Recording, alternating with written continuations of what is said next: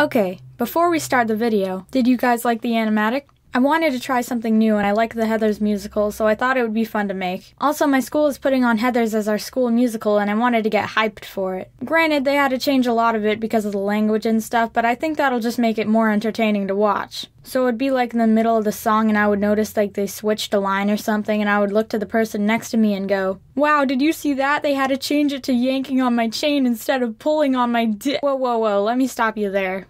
But seriously, I think it's going to be fun to watch. So I guess be on the lookout for more of those animatics. They are really fun to make. Anyways, back to the video. Extracurricular activities. Doesn't matter if you're young, old, or somewhere in the middle. You've done something other than school in your lifetime. Something that required learning, practicing, or just general commitment. Whether you joined a sports team, the choir, or the forensics club, you are partaking in an extracurricular activity. Or at least, I think that's how it works. Let's start with talking about one of the most common extracurricular activities. Or at least what I think is one of the most common extracurricular activities.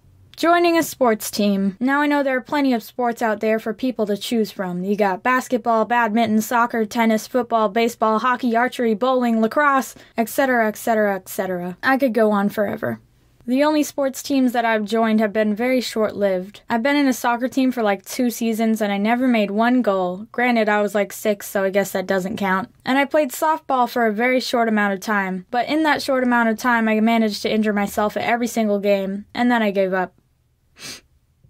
So that's great. I think I was in a couple more teams, but I really can't remember them, so I imagine that they didn't go very well. But I think sports are a popular extracurricular choice because they can be fun and it's good exercise. But not everyone likes sports. I'm not the biggest fan of them myself, but hey, maybe that will change when I'm really good at a sport in the future. Singing, instruments, and music in general is another popular choice by many. I actually played quite a few instruments in my day. Let's see, I played the violin, the trumpet, the recorder, the bongos, the keyboard, and the electric guitar. Out of all of those, the electric guitar is the only one I still play. I mean, I say I used to know how to play all those instruments, but in reality, I wasn't very good at them at all. I got into the keyboard for a while, but then I just stopped practicing and now I cannot remember how to play anything. Same with the other ones. So music is a fun option if you're not too into sports, and if you like performing then maybe you'll like the choir. I've never done it, but my friends have, and I assume that when you sing with other people it makes you less nervous because no one is completely focused on you. Of course, you could take more of an academic route on these extracurriculars and go for public speaking, which I mean would be more helpful in the long run considering how often teachers give projects that require presenting, and so many people, including me, have a large fear of public speaking. It's scary, all those people watching, silently judging you, thinking of all the ways you could have improved.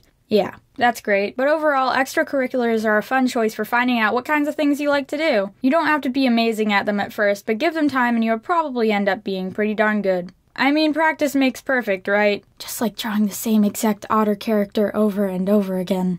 Heh heh. So that's it for this video. I hope you guys enjoyed. Bye bye!